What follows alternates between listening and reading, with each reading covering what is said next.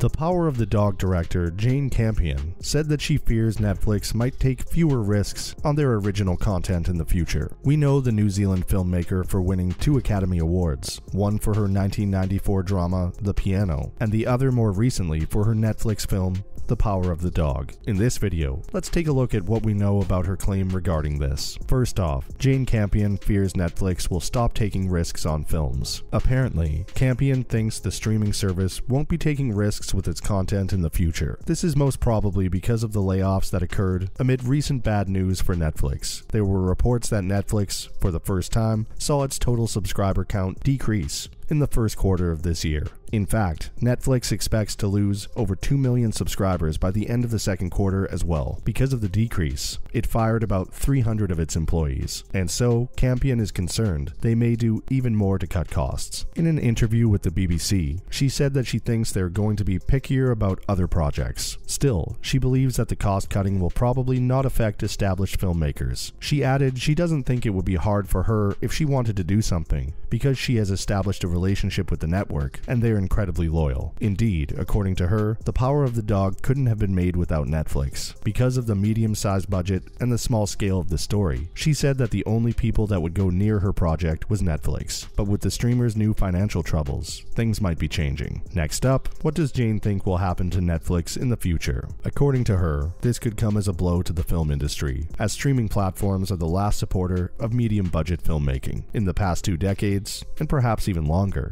Hollywood has been moving largely towards a blockbuster-only strategy. Because of the rise of the internet and streaming platforms, theater attendance has become harder and harder to secure, which means only large-budget films or films based on existing properties perform adequately at the box office. For most of these studios, medium-budget films have become a thing of the past. As a result, streaming platforms have moved in to fill a small portion of this void. Netflix, for example, has now become a significant player for big projects from major directors. Because of the major studios' vacancies in the medium-budget realm, streaming platforms also have a larger and larger presence at the Academy Awards every year. Last year was a perfect example of this. The Best Picture award was a battle between Apple TV Plus's CODA and Netflix The Power of the Dog, clearly showing how important streaming has become. Let's talk about how well The Power of the Dog did on Netflix. Since it was Campion's first feature film as a director in 12 years, The Power of the Dog had plenty to wag its tail about in the first 5 days after its debut on Netflix. Samba TV reported that after its worldwide release on the streaming service on December 1st, 1.2 million US households watched it over the following week. That was actually an amazing start for what's essentially a 2-hour and 6-minute art house movie. Plus, these stats showed it did better than HBO Max's first weekend of King Richard by 70%. Also, this was even higher than the first weekend of HBO Max's Sopranos prequel feature, The Many Saints of Newark, which drew 1 million stateside homes in its first 3 days of release. What's even more interesting is that The Power of the Dog is 300,000 US households shy of the 5-day premiere figure for Disney Plus's first episode of Hawkeye. The show drew 1.5 million viewers when it first aired, but obviously, since we're talking about Netflix, that comparison isn't necessary. Netflix has a much bigger digital footprint than other streaming services, such as Disney Plus and HBO Max in the US and Canada. Samba TV even measured that 3 million US smart TV households had tuned into a series or a movie for approximately 5 minutes on Netflix. Moving on, what are the effects of Netflix downsizing its animation department? Just last month, another round of layoffs at Netflix, unfortunately, affected 30 Netflix animation employees. Deadline first reported the news, and the streaming service confirmed to TechCrunch that the company was downsizing the department. Earlier this year, the streaming giant brought on Karen Tolliver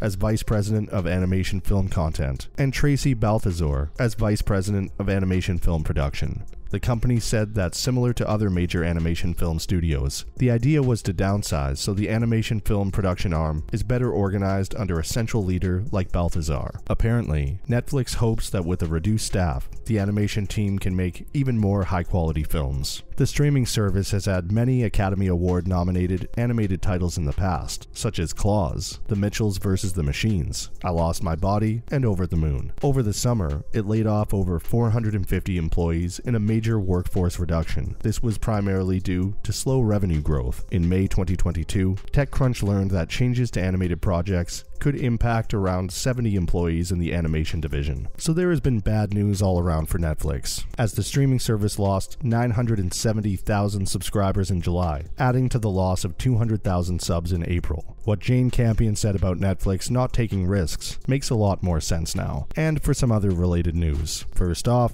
Netflix ad-supported plan will launch on November 3rd. Netflix has proclaimed the release of its new ad-supported plan called Basic with Ads. It'll be launching on the 3rd of November in several countries, including the US, for just $6.99 per month. Other countries included in the list are Canada, Mexico, the UK, France, Germany, Italy, Australia, Japan, Korea, and Brazil. Spain will also be able to access the plan a few days later, on the 10th of November. Netflix is successfully competing with its rival Disney Plus by 1 month, which is also launching its ad-supported plan for $7.99 per month on the 8th of December. The announcement showed its intentions to expand the ad-supported plan to more countries in the future, but it is yet to work out the rights to shows and movies for the plan. According to Chief Operating Officer at Netflix, Greg Peters, approximately 5 to 10% of the catalog might not be available to users who choose to switch to the new plan, but the plan will stream videos at 720p HD instead of 1080p HD, along with no option for 4K viewing. We expect ads to be 15 to 30 seconds long, playing before and during the show or movie, while new movies will get pre-rolled ads and no interruptions. The average limited ad load would probably be 4 to 5 minutes of ads per hour.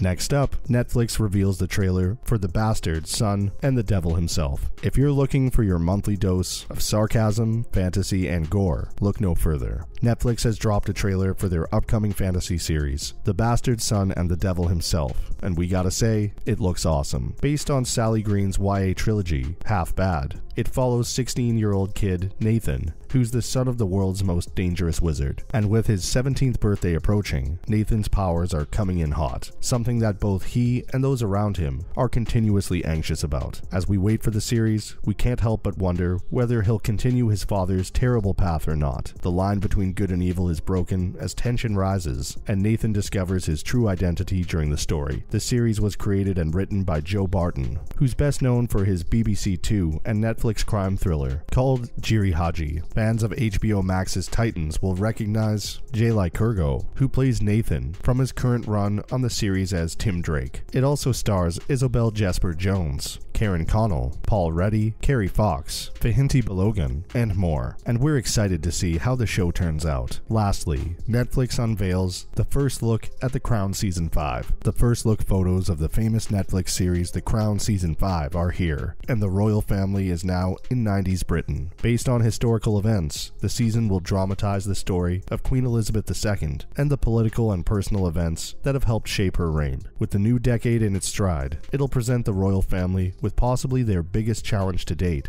as the public openly questions her role in 90s Britain. One of the images shows Imelda Staunton, who'll be leading Season 5 as Queen Elizabeth II. Meanwhile, Elizabeth Debicki and Dominic West will suit up to play Princess Diana and Prince Charles respectively. With the passing of the Queen in real life, fans are especially looking forward to seeing how the show pans out, even though that has nothing to do with the storyline. And that's a wrap for this video. What do you think of Jane Campion saying she fears Netflix will stop taking risks on movies? Do you think this could be true? Let us know in the comments down below. Be sure to leave a like and subscribe to our channel for more videos like this. See you in the next one.